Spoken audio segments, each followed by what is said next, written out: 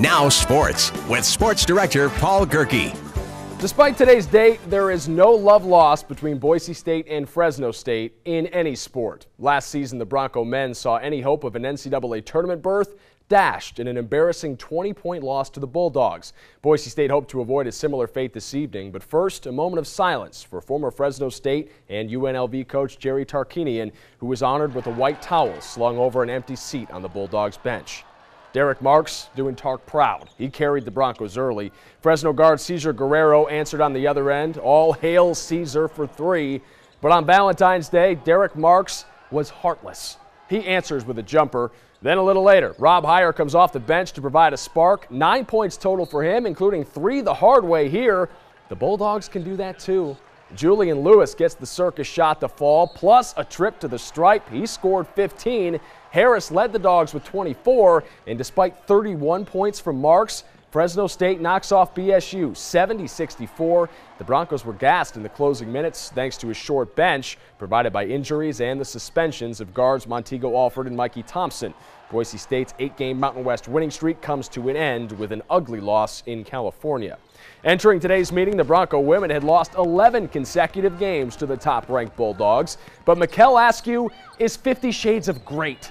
The Broncos starting center goes off glass to open the scoring, and then she gets position on the next trip and finishes for 3 points the old-fashioned way. Mikkel, I must ask you to be my Valentine.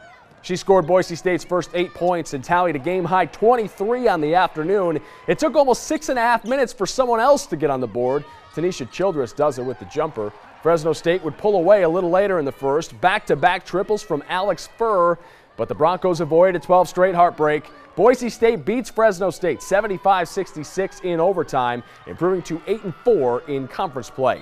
With a victory in their home finale, the College of Idaho men could do something that hasn't been done in Caldwell in 28 years. Finish back-to-back perfect seasons in their own barn. The Yotes put their 30-game home winning streak on the line against Corbin on senior night. 4 ladies and 7 fellas honored before tip-off. Scott Garson started an all-senior lineup, and it paid off immediately. Joe Vaz corrals the loose ball and kisses it off glass for 2. The Warriors answered with a bucket, but then so does Vaz. Forget Valentine's Day. Send flowers in condolence to the family of that rim. A little later, the Coyotes keep coming. Sidney Donaldson misses a lay-in, but gets his own miss and puts it back. And then Vaz shows his jumper is straighter than Cupid's arrow. Boink! How could you not love these Yotes? 5 scored in double figures. The seniors combined for 84 points. And the C of I wins easily, 95-76, completing back-to-back perfect seasons in their own gym.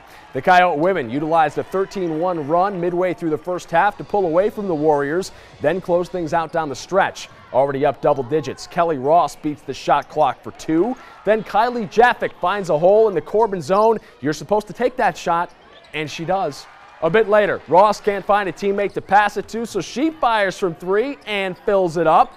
Buckets must have been marked 50% off a little early for Alicia Hensey. She led all scorers with 21 points in this one. The College of Idaho tops Corbin 66-53. Hats off to the Yotes, who clinched their 16th straight postseason appearance. The Cascade Conference Women's Tourney begins February 24th. Finally, some icing on your Valentine's Day cupcake. Grizzlies and Steelheads. First rounder Jack Campbell back in net tonight. He looked sharp early. As the Beatles said, all you need is glove. But life is like a box of chocolates. You never know what you're going to get. And Campbell gets coconuts here off his own man's skate and in. Utah up 1-0. But the Steelies would get it back. Wade McLeod shelves it in the slot. He scored 3 consecutive goals for Idaho going back to last night. He tallied another one in the third. The Steelies win it 4-1, the first ECHL W for Campbell. Here's a live look at Boise from the Ford Dealers Tower Cam. A final check with Adam Bierman for your on your side forecast is coming up next.